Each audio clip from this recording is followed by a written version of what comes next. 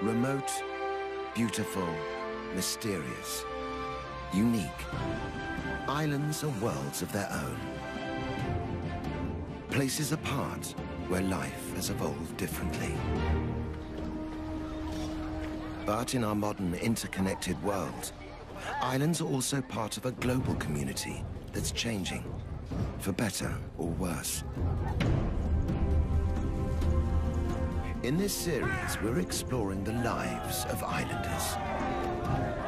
We're discovering that no matter how distant they are from the mainland, how distinctive their histories, or how proud they are of their independence, islands can't separate their futures from the fate of humanity as a whole.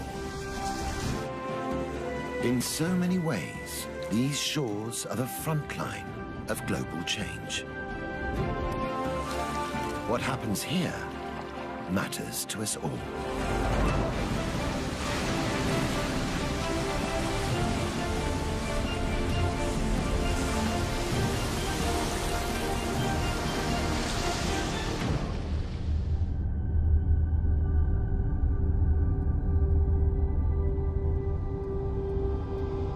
Amid the vast expanse of the South Pacific, isolated by the endless blue, is the Republic of Fiji. 322 islands forged in the heat of volcanoes. Rugged mountains fringed by sandy shores.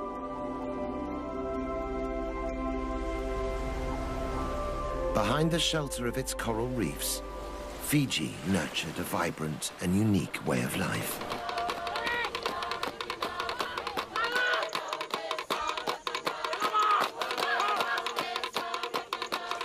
Over the centuries, it grew to be a powerful and proud culture.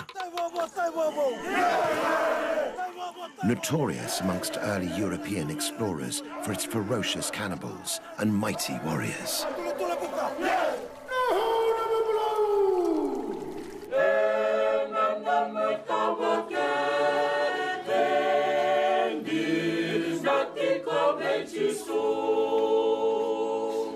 When the British imposed their rule, they brought Western ways and Christianity. They also brought waves of immigrants to farm fertile fields of sugarcane. Indian laborers, whose presence here was a trigger for conflict and violence.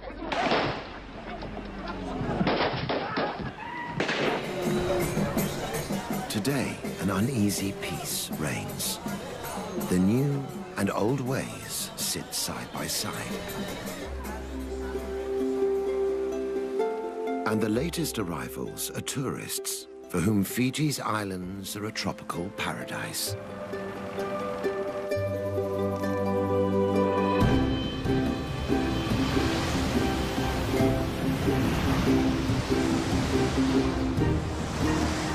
But new waves of change are looming. They're threatening to turn this idyll from playground to battleground.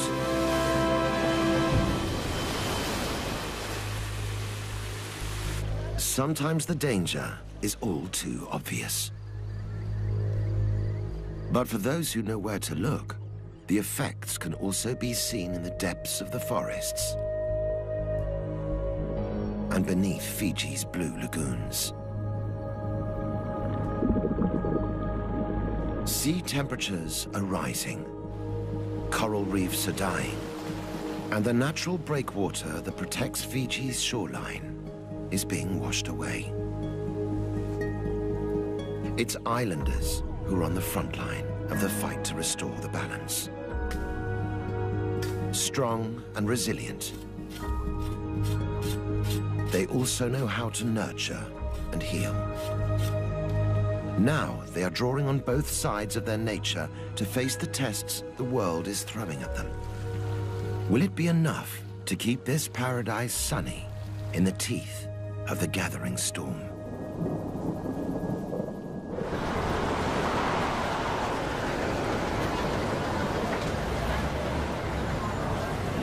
Today, Most of Fiji's 1 million population lives on the big island of Viti-Levu. The capital, Suva, and a dozen other towns pulse to an urban beat. But outside the cities, life is organized along traditional lines. Head a few kilometers off the southern shore of Viti-Levu to the island of Benga, and the importance of the old ways is clear to see.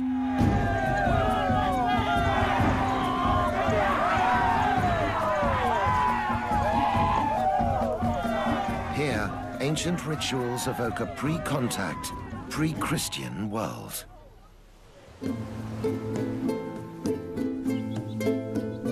Distanced from the mainland, life moves at its own pace on Benga.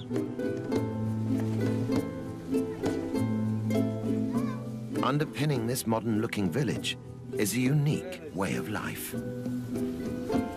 where ancient traditions still survive.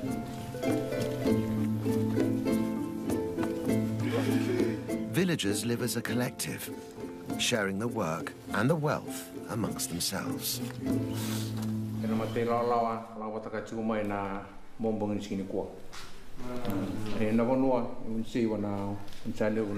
They are led by this man, Tui Sau.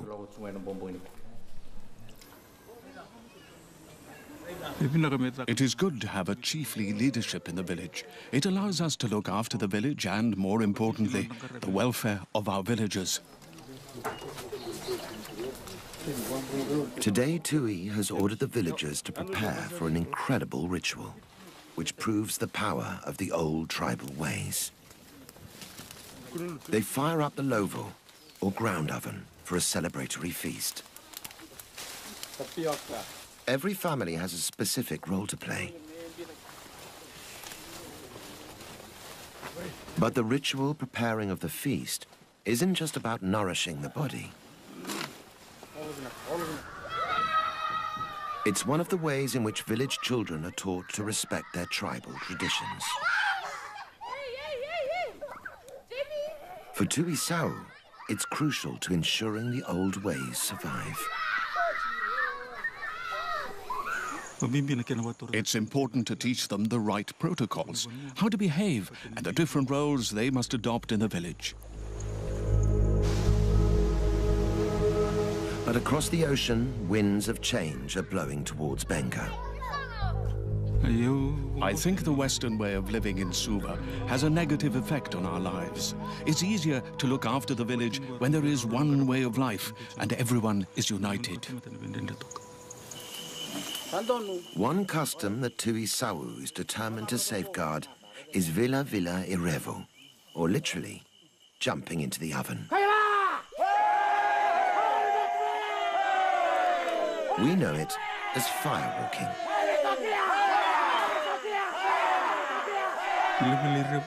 Firewalking has been around for as long as Benga itself. Our fathers and their forefathers have been firewalking all of their lives, and now we firewalk also.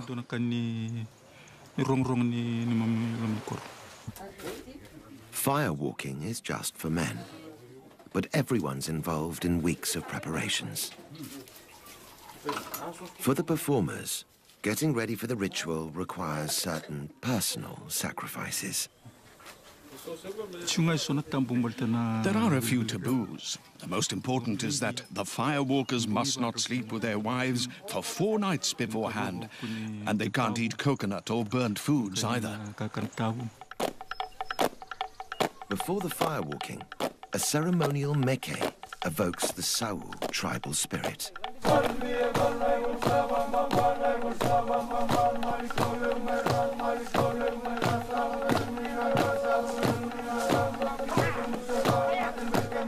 Warriors brandishing old war clubs reenact the battles of village ancestors. For centuries, these meke have been used to keep the past alive, and even to predict the future.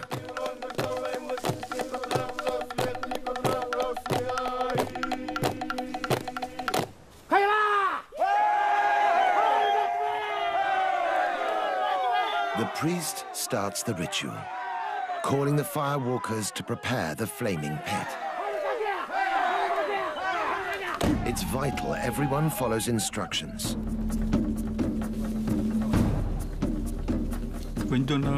If someone breaks the rules or taboos, they will get burnt. They can be bedridden for 4 months and must be nursed at home until the burns heal. Finally, the pit is ready.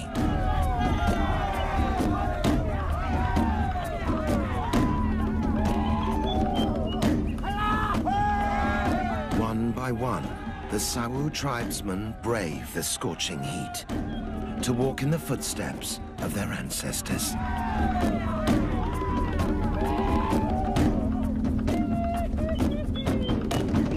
They finish unscathed, the honor of the tribe upheld.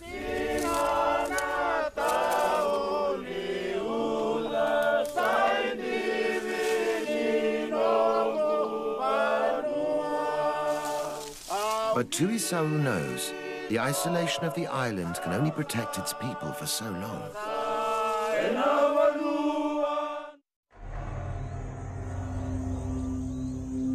Dark clouds are gathering on Benga's horizon. Change is coming that even the firewalkers and their prophetic rituals cannot foresee.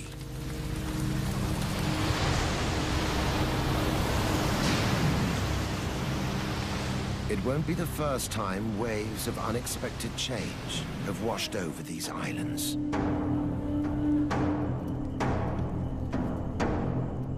Less than 200 years ago, Fiji was a cannibal society. Tribal warfare was commonplace. Eating your enemy was the ultimate revenge.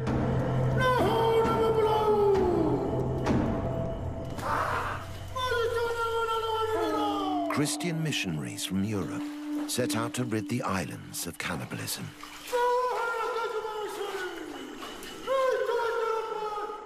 In 1867, Thomas Baker, an ambitious young minister, would pay the ultimate price. Declared an enemy, Baker was offered up as a sacrifice to the tribal war god. Then slaughtered, cooked, and eaten.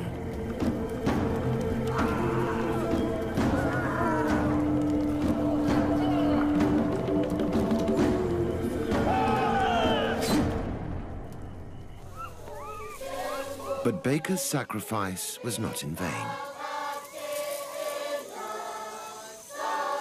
Violent Pacific traditions were tamed by Christianity.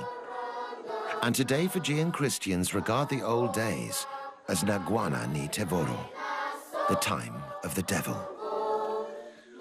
When Christianity came to Fiji, the missionaries were eaten. But people have seen the power of God and the gospel. It has taken away cannibalism and warfare. Asanatha Vikana is a Sunday school teacher in Nialwa village in the north of Fiji's main island, Viti Levu. She's one of some 280,000 Methodists in Fiji.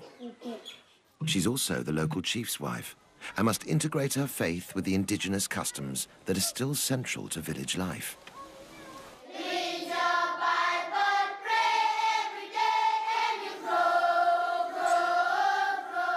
Christianity came to Fiji as a foreign religion and had to deal with the traditions and the people it found here.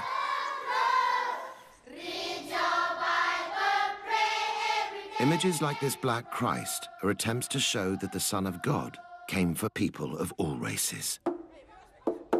The missionaries reached out and succeeded in convincing Fijians. So much so that today Fiji is a sort of Pacific Islands Bible Belt.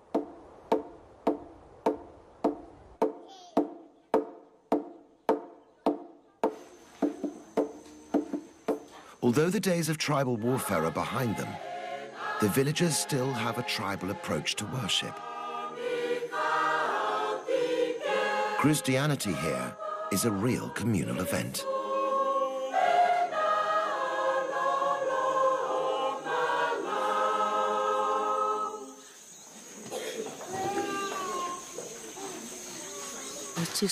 God has given us love for one another within our community. That's why our village is united. Also uniting the village is Asanatha herself. As the chief's wife, she shares his responsibility for the community's well-being. I am the mother of the village. If someone is hungry, it is my job to give them food. If someone comes crying, if there is a problem, it's my responsibility to provide them with what they need. In 2004, that responsibility inspired Asanatha to dream of big changes. Realizing Nilewa's children had no access to nursery school, Asanatha started the region's very first kindergarten. It's important for the children to have an education. Education can bring about change in our village. Now, there's a network of kindergartens in the surrounding villages.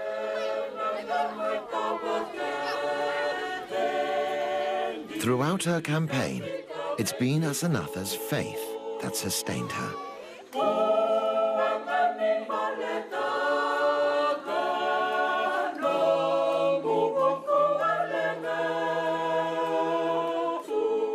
But the new faith and the old ways don't always go harmoniously together. Echoing around the National Stadium is a voice from Fiji's ancestral past.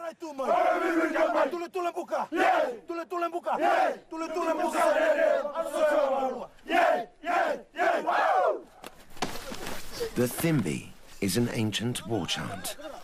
These days it sends the Fijian rugby team into battle.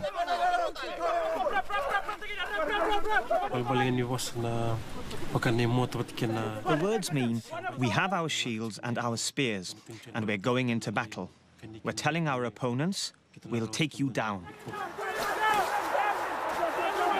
Now the Thimbi has become a rallying cry for ancient customs threatened for being unchristian.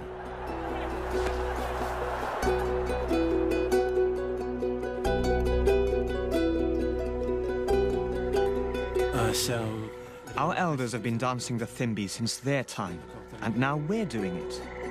It's been passed down to us. Sireli Nakalavuki performed the Thimbi in over 20 matches. The Thimbi makes you feel strong as you prepare for battle. It psychs you up, ready for the game.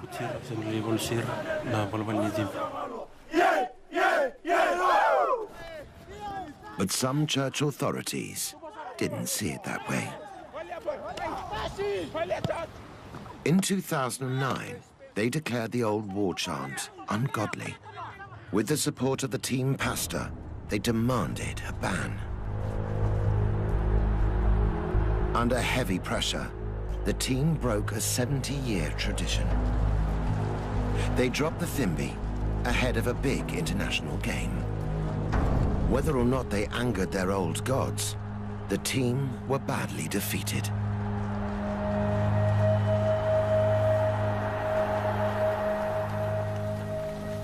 For rugby fans across Fiji, this was the cue to tackle the authorities head-on. They stood up in support of the old ritual and its place in the much-loved national game.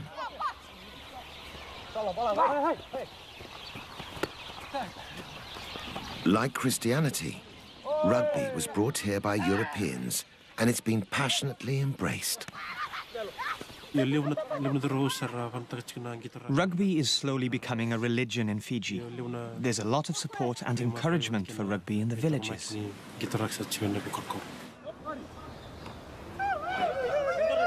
It's one of Fiji's best-known exports, and a matter of great national pride. Before I play a match, my parents urge and encourage me. Go and show the world that you are a good rugby player and bring success to Fiji. Eventually, those calling for the return of the Thimbi were heard.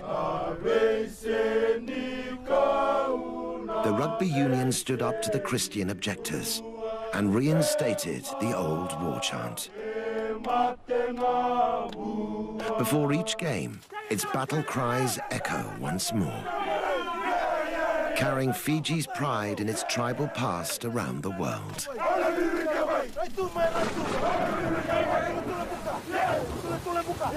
But while the team represent their nation with pride, the future of their island looks dangerously uncertain.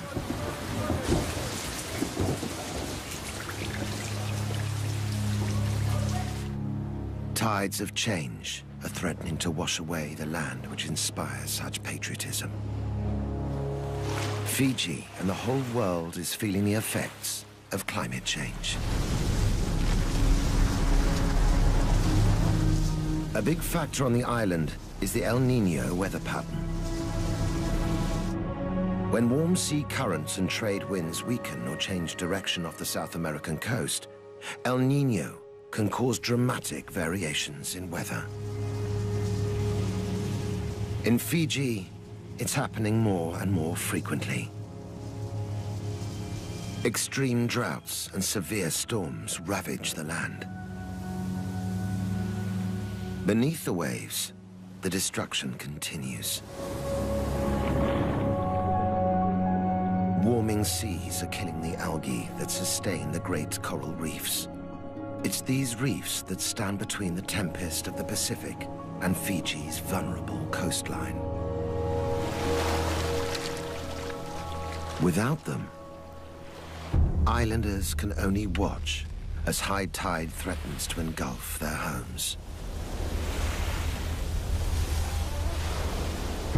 Graves that once lay under coconut trees now lie under the waves.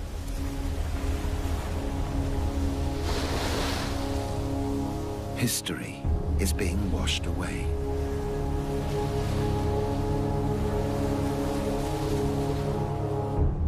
"90% of Fiji's population live along the coast. Many are wondering if it's time to head for the hills.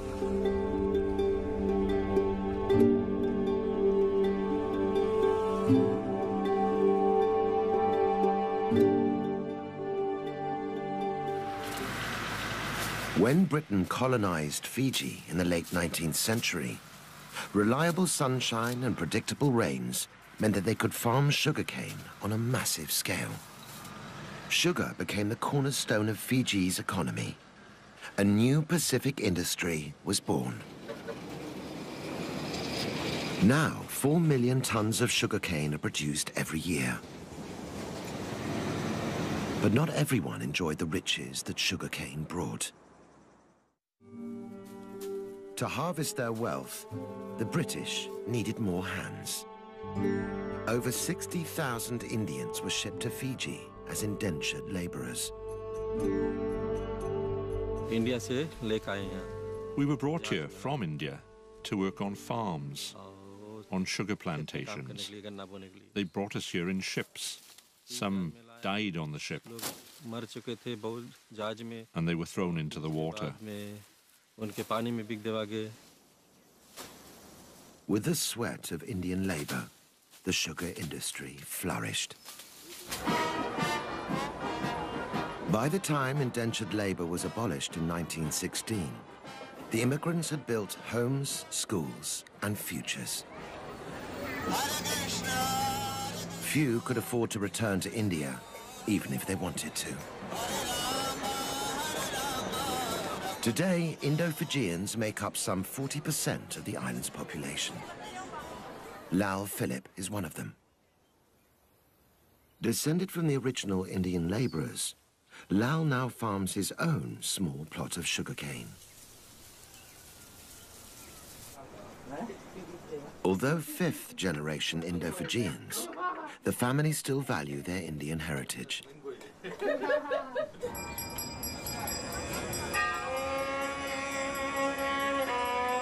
Their Indian spirituality has taken root in their adopted homeland.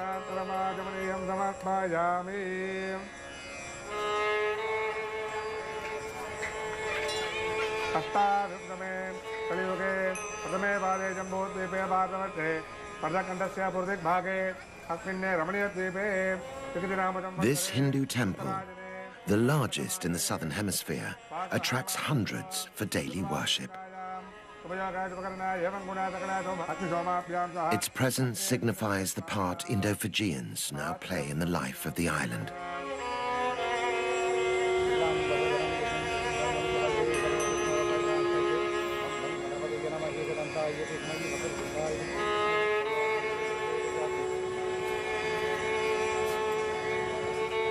Inside, the devoted worship Lord Murugan, the guardian deity of the seasonal rains. But is he hearing their prayers? 1996-97 was a very dry season. The cattle started to die and food was scarce. It was very difficult. We thought that we might not survive the drought. So many of our cattle died. The drought of 1997 was no exception. Records show that over the past 20 years, Fiji has been more drought-prone than ever before. It used to rain in December, January, February. Now we don't see rain, and it's too dry.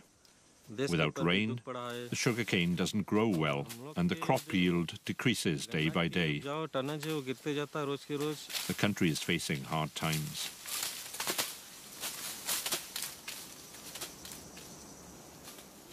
But for farmers like Lal, it's not just the weather that could ruin the harvest.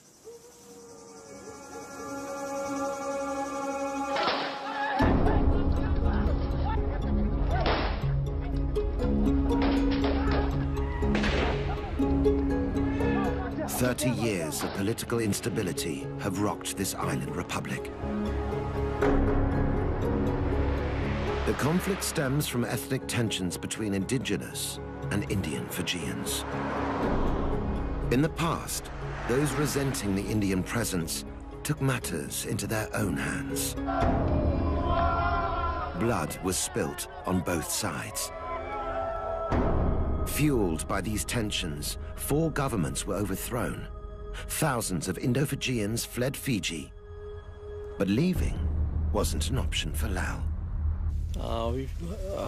I'm an Indo-Fijian. My blood is mixed. If we're born in Fiji, then we are Indo-Fijian. Today, an uneasy peace reigns in politics. But the battle to protect these islands from the El Niño effect goes on. Droughts aren't the only problem. Extreme storms also threaten livelihoods. Satendra Philip is another member of Lal's family. He harvests his crop from the sea.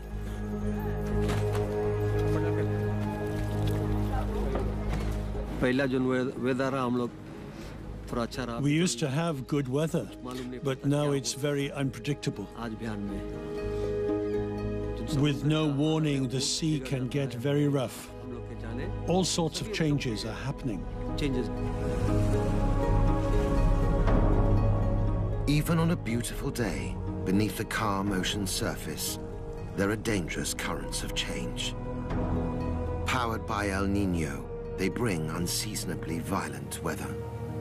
Fishermen like Satendra are caught in the eye of the storm. Once I forgot my radio at home.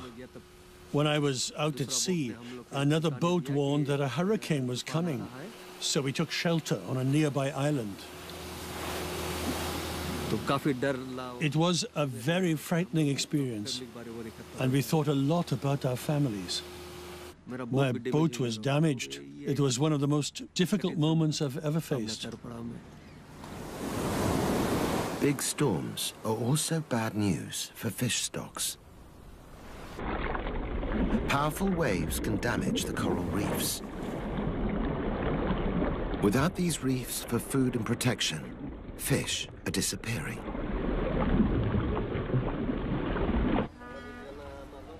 Outside the cities, half of all households depend on fishing.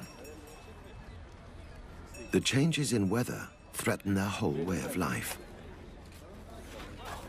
Their children face an uncertain future. If the extreme weather continues, it's not just the farmers and fishermen that will be affected. So too will Fiji's tourist industry. Each year, 500,000 visitors arrive looking for their own castaway paradise. Romance, adventure, culture. Fiji has it all.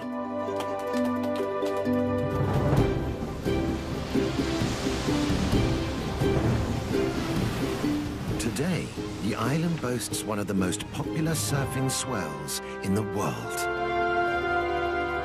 But as the El Niño effect continues, even the bravest will struggle to ride out the storm.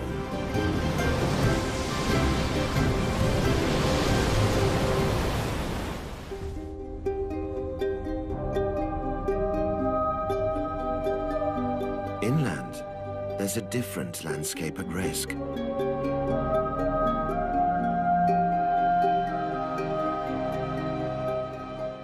Fiji's mountainous interior is an unspoiled Eden. Imposing cliffs conceal rare orchids. Tropical rainforests hide a lush diversity of life.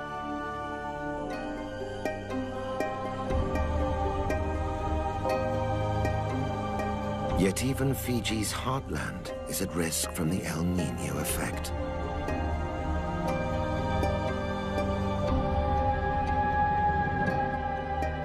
An increase in extreme weather is causing vast landslides and devastating floods.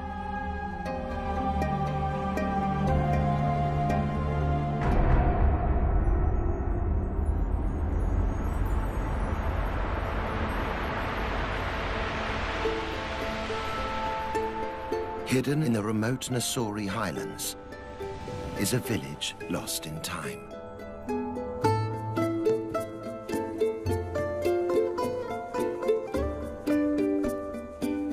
Navala is a Fijian village in the most traditional sense.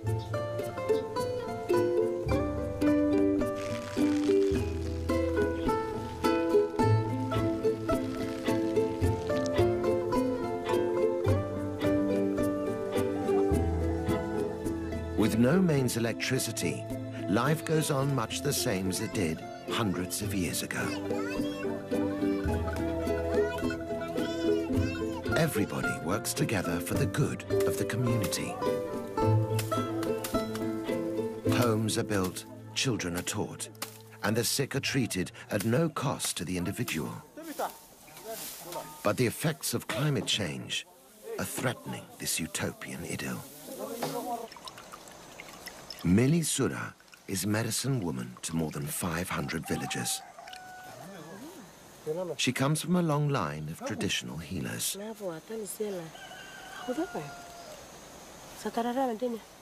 Millie believes healing is in her blood, and ancient laws govern its use.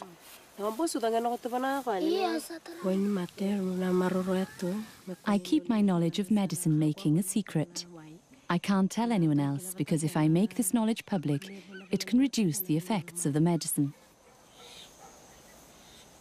Millie sees her patients every day, and their complaints are seasonal.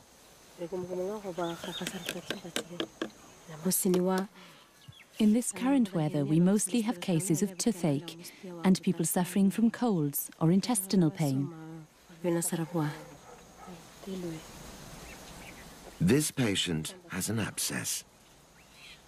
Using herbal remedies, Millie can offer pain relief and a natural antiseptic.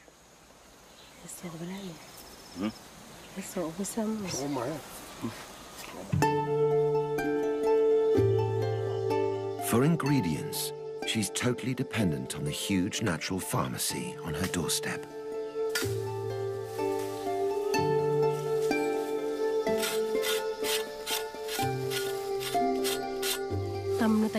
You have to walk far to reach some medicines, while others grow in hard-to-reach places like on cliffs or the top of a mountain. The harder it is to find, the better the healing power of the medicine.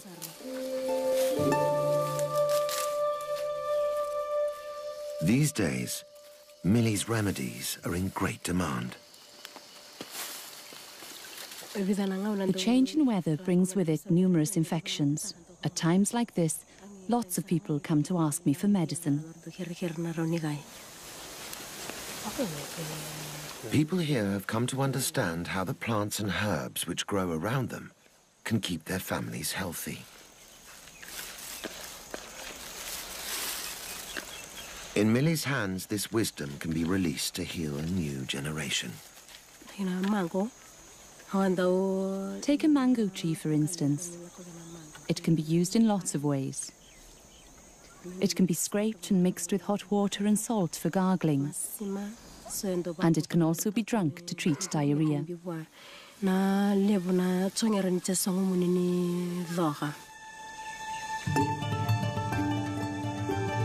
Diarrhea can be a killer in this village, particularly to the very young. It's crucial that Millie is able to find the right plants at the right time to treat it. But the changes in Fiji's climate are putting Millie's natural pharmacy in danger. She has to walk further and further to find the plants she needs. Millie is worried that one day they won't grow at all. It's been very dry and windy. It hasn't rained for a while now. Many plants and trees thrive in wet conditions, and too much heat can destroy some medicinal plants. The whole island seems to be sending a message that the balance of life here is changing. Since the dawn of time, it's the sea that has kept the equilibrium. As powerful waves sculpted the landscape, life on Fiji evolved in sync with the swell. But the tide is turning. The sea surrounding the islands is warming, killing the fragile ecosystem beneath. It's a symptom of global warming that the islanders must address, or suffer the effects.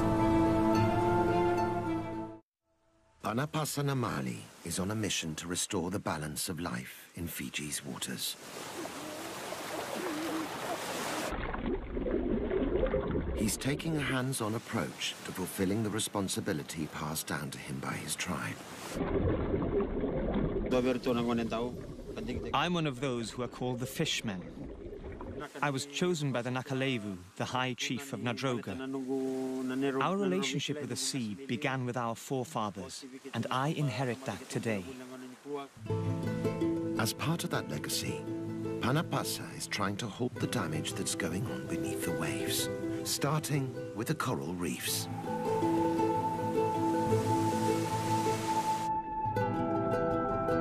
These reefs shield the island by absorbing the force of the powerful Pacific waves.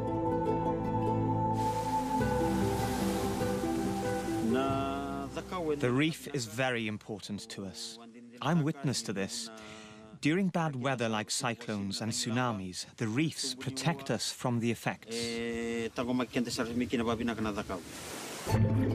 The reef is also home to many species of fish. Feeding on the coral, some fish produce and excrete tons of sand, which is key to replenishing Fiji's shoreline.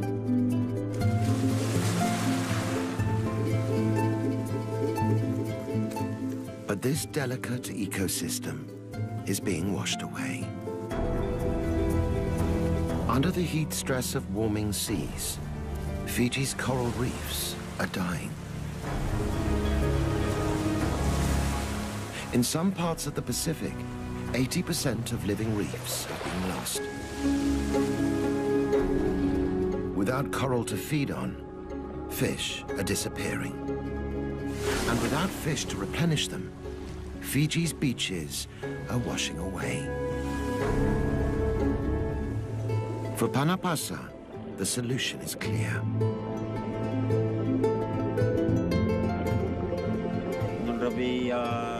The relationship between the fish and the sea needs to be revived. We need to restore life to the waters. One way to bring back the balance is to restore the coral reefs. On the island of Motoriki, villagers are doing just that. They've started to farm coral on a scale that could make a difference. Using artificial trays to grow cuttings of wild coral, they hope to bring their reef back to life.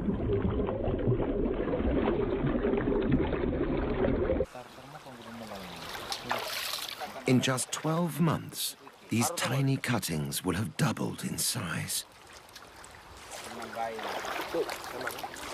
The adult corals will then be replanted onto dying reefs, bringing them blossoming back to health.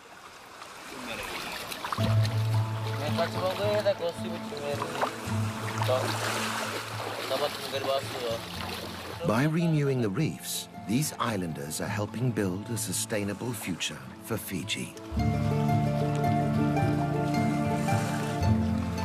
One that could make a global impact.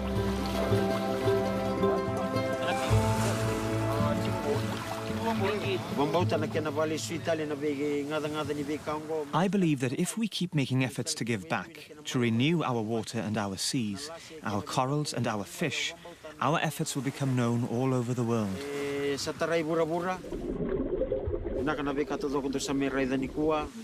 Everything you see here, I have faith in and believe in.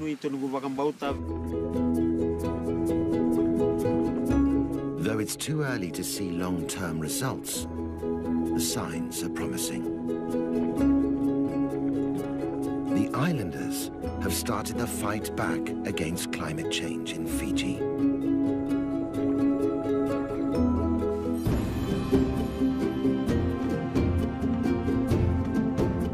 Islands are special places. Fiji's islands amongst the most distinctive of them all.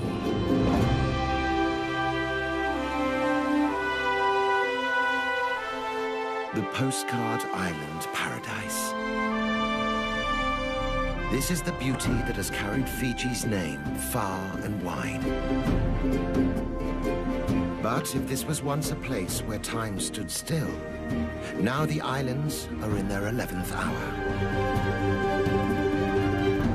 The isolation that preserved their ancient rituals no longer provides sanctuary.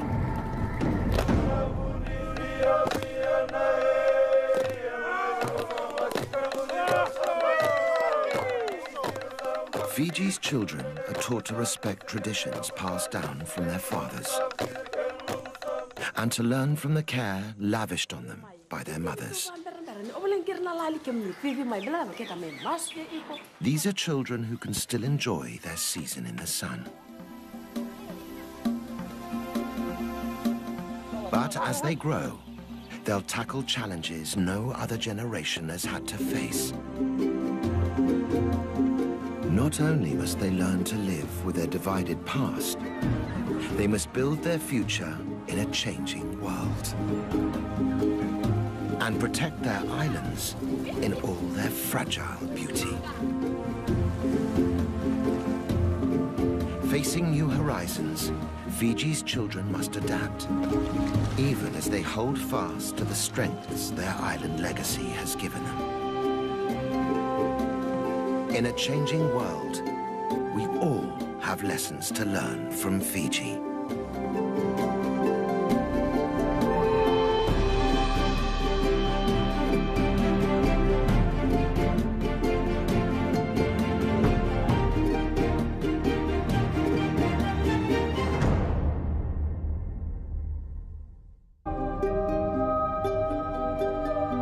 Inland, there's a different landscape at risk.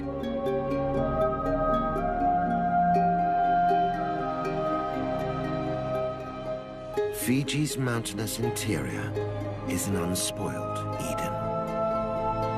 Imposing cliffs conceal rare orchids.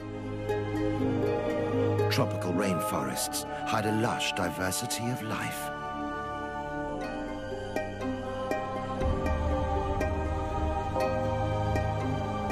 Yet even Fiji's heartland is at risk from the El Niño effect.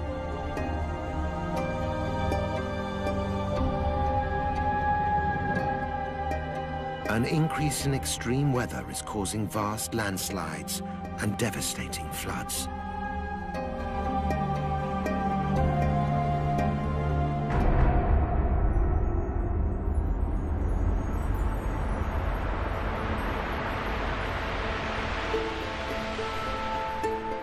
Hidden in the remote Nassori highlands is a village lost in time.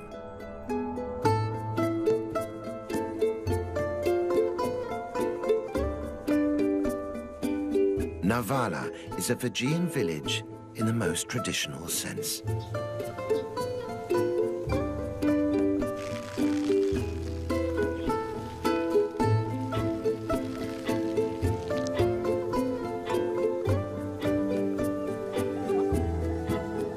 With no mains electricity, life goes on much the same as it did hundreds of years ago. Everybody works together for the good of the community. Homes are built, children are taught, and the sick are treated at no cost to the individual. But the effects of climate change are threatening this utopian idyll. Mili Sura is medicine woman to more than 500 villagers. She comes from a long line of traditional healers.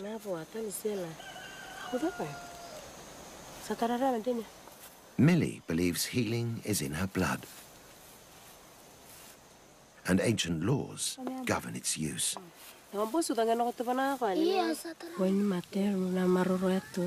I keep my knowledge of medicine making a secret. I can't tell anyone else because if I make this knowledge public, it can reduce the effects of the medicine. Mili sees her patients every day, and their complaints are seasonal.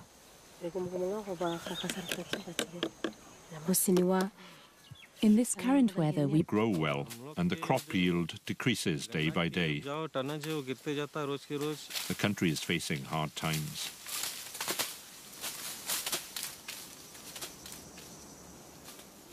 But for farmers like Lal, it's not just the weather that could ruin the harvest.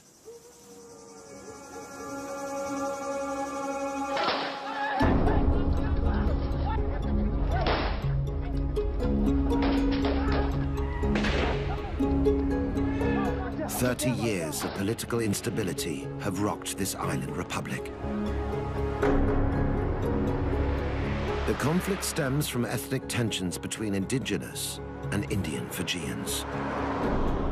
In the past, those resenting the Indian presence took matters into their own hands. Blood was spilt on both sides. Fueled by these tensions, 4 governments were overthrown. Thousands of Indo-Fijians fled Fiji, but leaving wasn't an option for Lal. I'm an Indo-Fijian. My blood is mixed. If we're born in Fiji, then we are Indo-Fijian. Today, an uneasy peace reigns in politics. But the battle to protect these islands from the El Niño effect goes on. Droughts aren't the only problem. Extreme storms also threaten livelihoods. Satendra Philip is another member of Lal's family. He harvests his crop from the sea.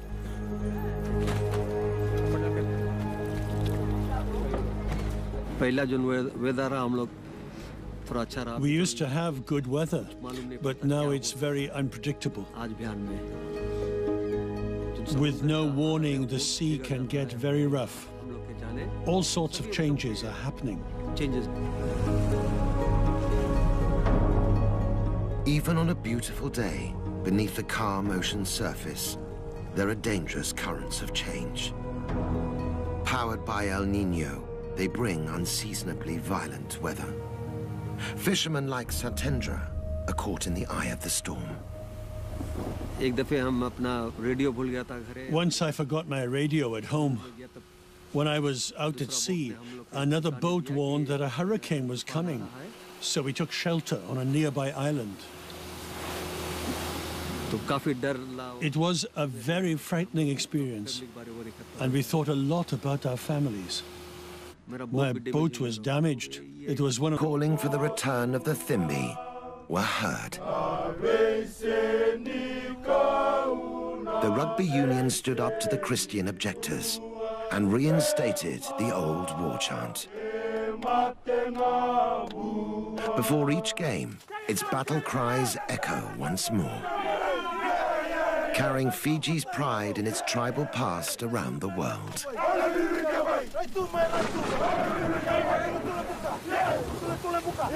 But while the team represent their nation with pride, the future of their island looks dangerously uncertain.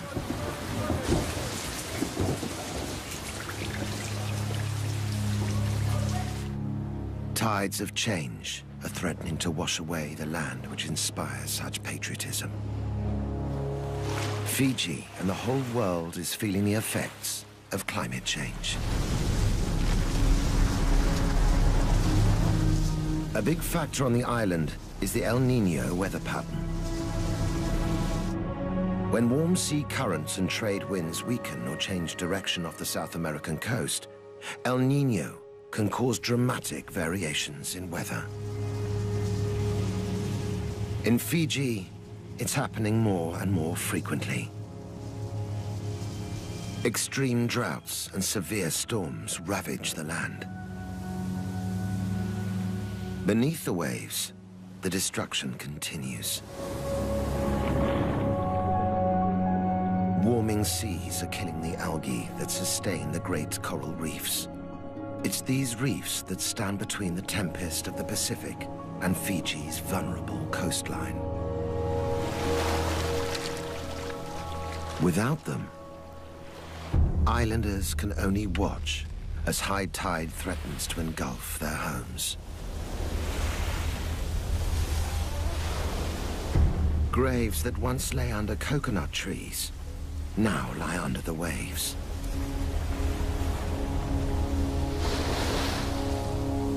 History is being washed away.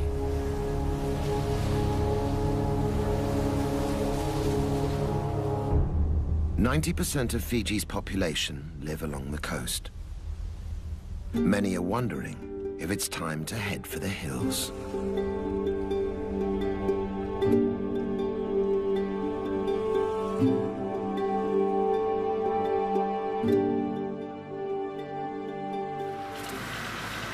When Britain colonized Fiji in the late 19th century, reliable sunshine and predictable rains meant that they could farm sugarcane on a massive scale.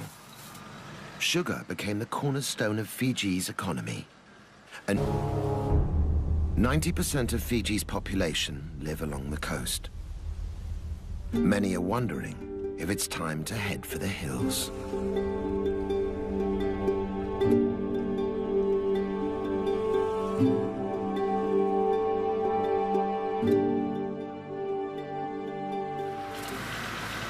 When Britain colonized Fiji in the late 19th century, reliable sunshine and predictable rains meant that they could farm sugarcane on a massive scale. Sugar became the cornerstone of Fiji's economy. A new Pacific industry was born. Now, 4 million tons of sugarcane are produced every year. But not everyone enjoyed the riches that sugarcane brought. To harvest their wealth, the British needed more hands. Over 60,000 Indians were shipped to Fiji as indentured laborers. We were brought here from India to work on farms, on sugar plantations. They brought us here in ships. Some died on the ship, and they were thrown into the water. With the sweat of Indian labor, the sugar industry flourished. By the time indentured labor was abolished in 1916, the immigrants had built homes, schools, and futures. Few could afford to return to India, even if they wanted to. Today, Indo-Fijians make up some 40% of the island's population. Lal Philip is one of them. Descended from the original Indian laborers, Lal now farms his own small plot of sugarcane. Although fifth-generation Indo-Fijians, the family still value their Indian heritage.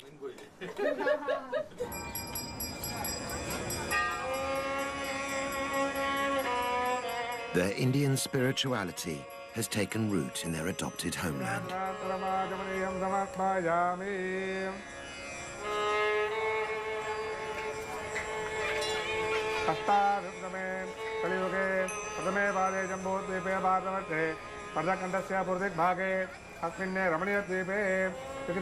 This Hindu temple, the largest in the southern hemisphere, attracts hundreds for daily worship.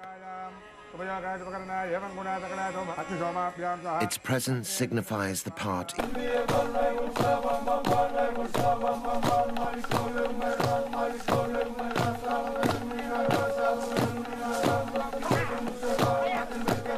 warriors brandishing old war clubs reenact the battles of village ancestors. For centuries, these meke have been used to keep the past alive, and even to predict the future.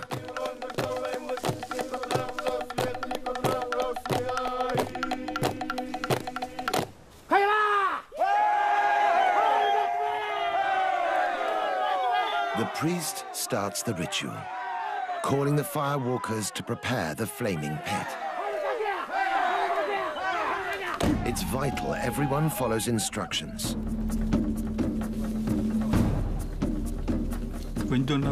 If someone breaks the rules or taboos, they will get burnt. They can be bedridden for 4 months and must be nursed at home until the burns heal. Finally, the pit is ready.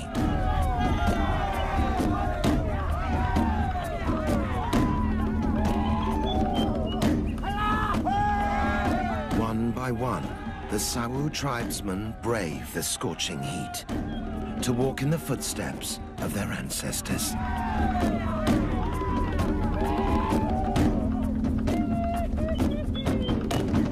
They finish unscathed, the honor of the tribe upheld.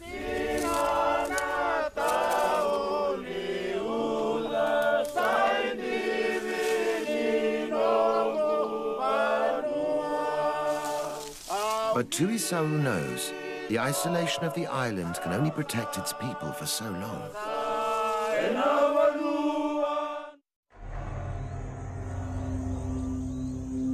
Dark clouds are gathering on Benga's horizon. Change is coming that even the firewalkers and their prophetic rituals cannot foresee.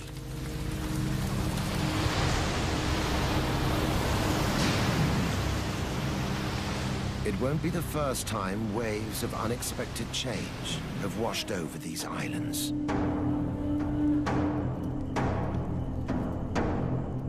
Less than 200 years ago, Fiji was a cannibal society. Tribal warfare was commonplace. Eating your enemy was the ultimate revenge.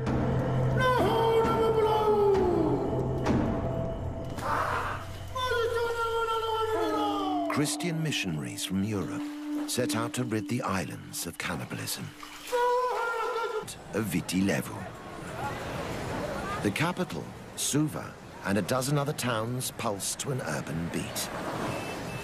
But outside the cities, life is organized along traditional lines. Head a few kilometers off the southern shore of Viti-Levu to the island of Benga, and the importance of the old ways is clear to see.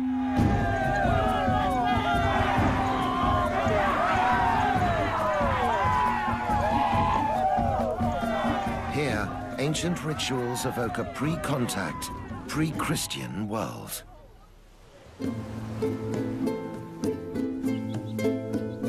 Distanced from the mainland, life moves at its own pace on Benga.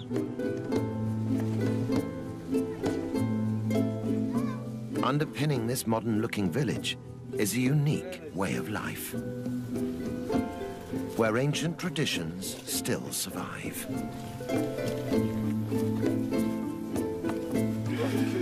Villagers live as a collective, sharing the work and the wealth amongst themselves.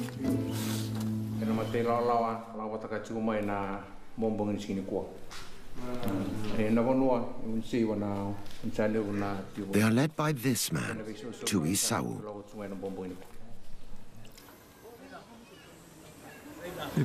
It is good to have a chiefly leadership in the village. It allows us to look after the village and, more importantly, the welfare of our villagers. Today, Tui has ordered the villagers to prepare for an incredible ritual, which proves the power of the old tribal ways. They fire up the lovo, or ground oven, for a celebratory feast.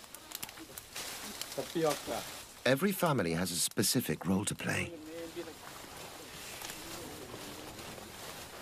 But the ritual preparing of the feast isn't just about nourishing the body. It's one of the ways in which village children are taught to respect their tribal traditions. For Tui Sau, it's crucial to ensuring the old ways survive.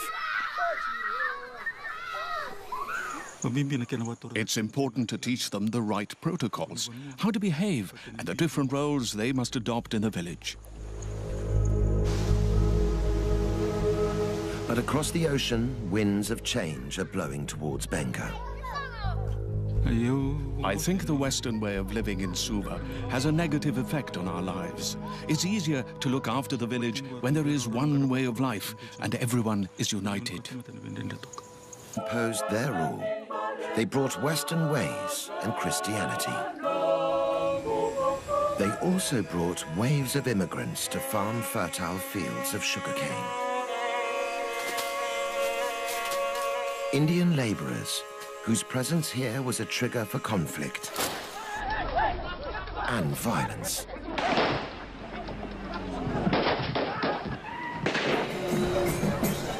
Today, an uneasy peace reigns. The new and old ways sit side by side. And the latest arrivals are tourists for whom Fiji's islands are a tropical paradise.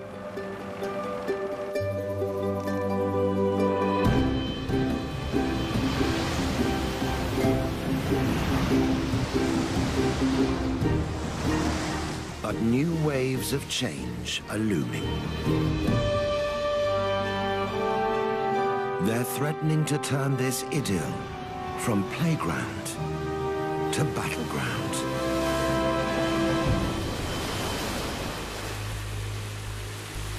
Sometimes the danger is all too obvious.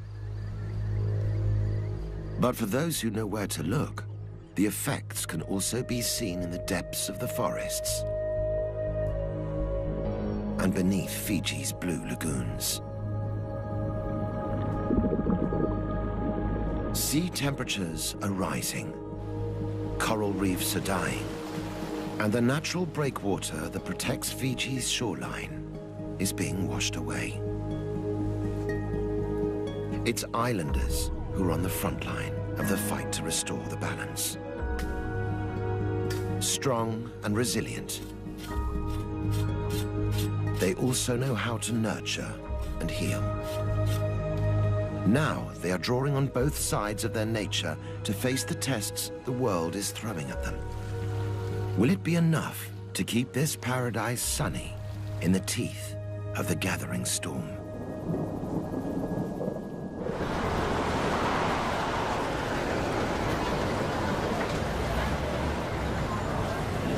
Today, most of Fiji's 1 million population lives on the big island of Viti. The capital, Suva, and a dozen other towns pulse to an urban beat. But outside the cities, life is organized along traditional lines. Head a few kilometers off the southern shore of Viti to the island of Benga, and the importance of the old ways is clear to see.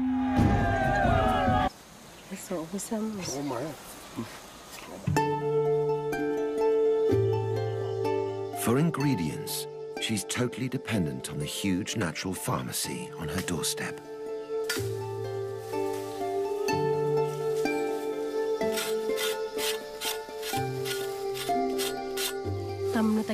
You have to walk far to reach some medicines, while others grow in hard-to-reach places like on cliffs or the top of a mountain. The harder it is to find, the better the healing power of the medicine.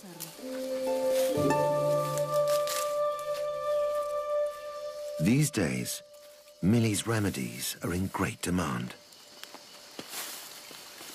The change in weather brings with it numerous infections. At times like this, lots of people come to ask me for medicine. People here have come to understand how the plants and herbs which grow around them can keep their families healthy. In Millie's hands, this wisdom can be released to heal a new generation. Take a mango tree, for instance. It can be used in lots of ways. It can be scraped and mixed with hot water and salt for gargling. And it can also be drunk to treat diarrhea.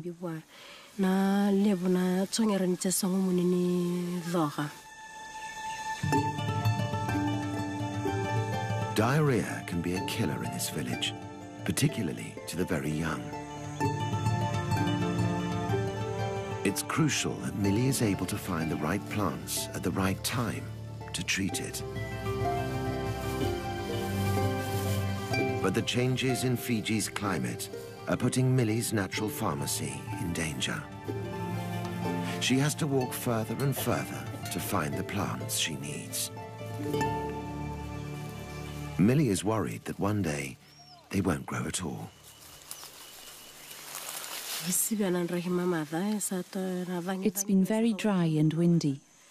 It hasn't rained for a while now. Many plants and trees thrive in wet conditions, and too much heat can destroy some medicinal plants. The whole island seems to be sending a message that the balance of life here is changing. Since the dawn of time, it's the sea that has kept the equilibrium. As powerful waves sculpted the landscape, life on Fiji evolved in sync with the swell. But the numerous infections. At times like this, lots of people come to ask me for medicine. People here have come to understand how the plants and herbs which grow around them can keep their families healthy. In Millie's hands, this wisdom can be released to heal a new generation. Take a mango tree, for instance. It can be used in lots of ways. It can be scraped and mixed with hot water and salt for gargling. And it can also be drunk to treat diarrhea.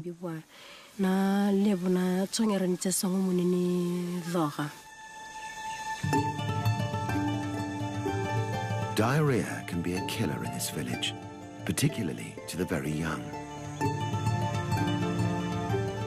It's crucial that Millie is able to find the right plants at the right time to treat it. But the changes in Fiji's climate are putting Millie's natural pharmacy in danger. She has to walk further and further to find the plants she needs. Millie is worried that one day they won't grow at all. It's been very dry and windy. It hasn't rained for a while now. Many plants and trees thrive in wet conditions, and too much heat can destroy some medicinal plants. The whole island seems to be sending a message that the balance of life here is changing. Since the dawn of time, it's the sea that has kept the equilibrium. As powerful waves sculpted the landscape, life on Fiji evolved in sync with the swell. But the tide is turning. The sea surrounding the islands is warming, killing the fragile ecosystem beneath. It's a symptom of global warming that the islanders must address, or suffer the effects.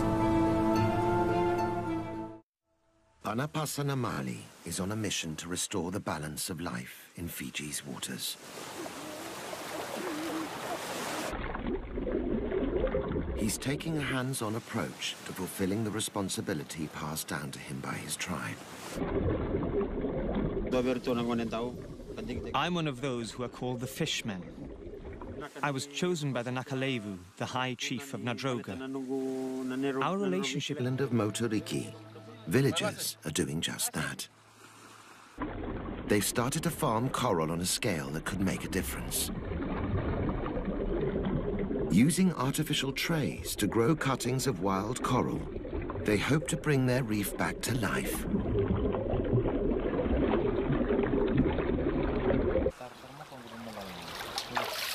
In just 12 months, these tiny cuttings will have doubled in size. The adult corals will then be replanted onto dying reefs, bringing them blossoming back to health.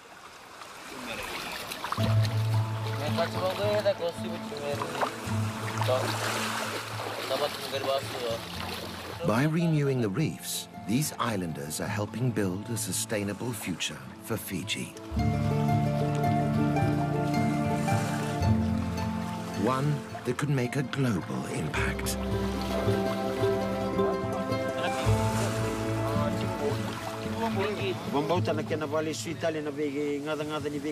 I believe that if we keep making efforts to give back, to renew our water and our seas, our corals and our fish, our efforts will become known all over the world.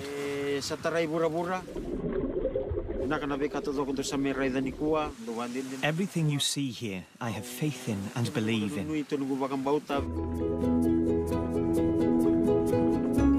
Though it's too early to see long-term results, the signs are promising. The islanders have started the fight back against climate change in Fiji.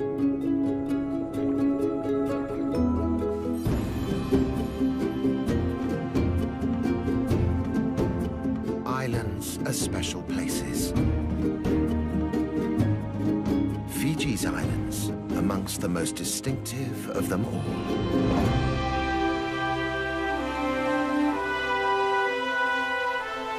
The postcard island paradise.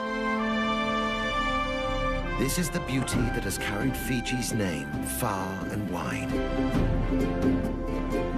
But if this was once a place where time stood still, now the islands are in their 11th hour. The isolation that preserved their ancient rituals no longer provides sanctuary.